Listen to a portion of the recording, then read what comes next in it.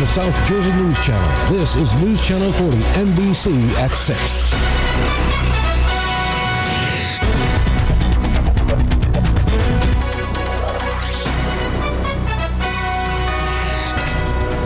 A public-private partnership between a solar energy company and the city of Vineland will generate much more than power for area residents. The goal is to create some powerful and affordable rates for utility customers. Nichelle Polston has more.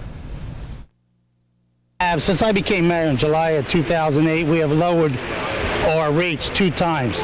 And the city of Vineland continues to stabilize their electricity rates, making the most out of the power from these 11,000 solar panels. We will lead the nation by a factor of 10.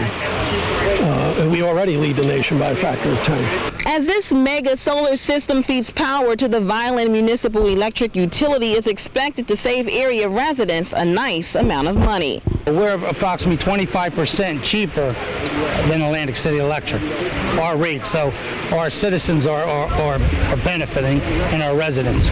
And officials with Vineland's utility company explain what makes the cheaper rates possible. The cost is highest when the sun is shining. And so solar makes a lot of sense for us because as the sun shines, it reduces our load and provides less exposure to high-cost spot energy.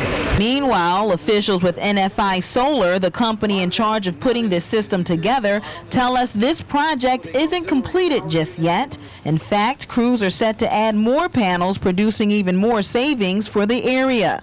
In the field in front of us is phase 2 of this project. It's another megawatt. So when this is done, it'll total 3 megawatts DC. According to the mayor, the city has 3 more solar projects on their agenda, which will only help Vineland grow into a greener and stronger city in the near future.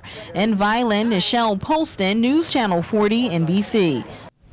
According to the statistics from the Solar Electric Power Association, Vineland is leading the state in green power and is among the top 3 in the nation.